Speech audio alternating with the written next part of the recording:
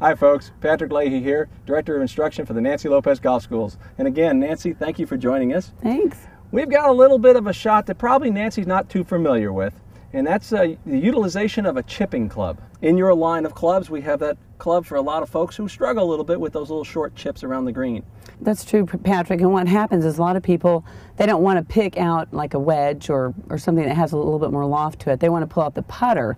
So it's kind of like in between the clubs, Sure. you know, the wedge and the putter. So it's a club that's probably more comfortable for them. Sure. And the way it's designed, the chipper is designed, is to be looking like a putter. But it has a lofted face on it outside of a, probably about like a 7-iron loft on it.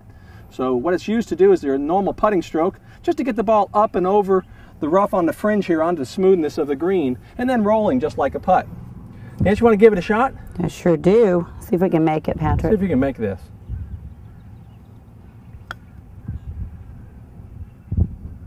Oh, not enough beans.